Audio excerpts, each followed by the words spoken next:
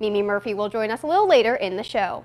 South Beloit Fire, ambulance, and police officers were at South Beloit High School today to conduct a mock crash. Our Nikel Delgado spent the morning there, and Nikel, what's this all for? Well, Taylor, firefighters have been putting this mock crash for 5 years, always the Friday before prom, showing students a realistic look of what could happen when you drink and drive.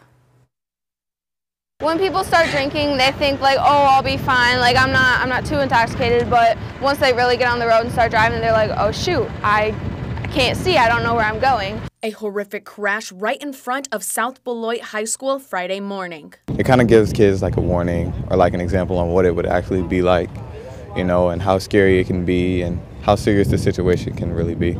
But it isn't real. EMT, fire, paramedics, and the police department staged the accident to show students the consequences of driving impaired. It's a great experience for the students to see the possible repercussions of their choices for prom night or distracted driving or driving while under the influence of different things. So it's an incredible opportunity for us to come out, train for us, but also let the students experience it. And the students are involved, playing the drunk driver who gets arrested, the injured passengers, and one who dies in the crash. It was definitely fun to act it out, but I know it can be a scary situation in reality, so really hopes no one gets into a car accident tomorrow.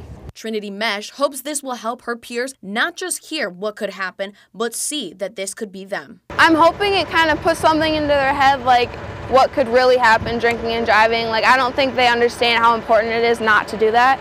So I think this should have put at least something into their head. There are people to call. You can call adults, you can call the fire department. There's people to call instead of driving yourself. Don't drink and drive! The fire department plans to do a mock crash every year outside the school. Taylor? Thanks, Nikel.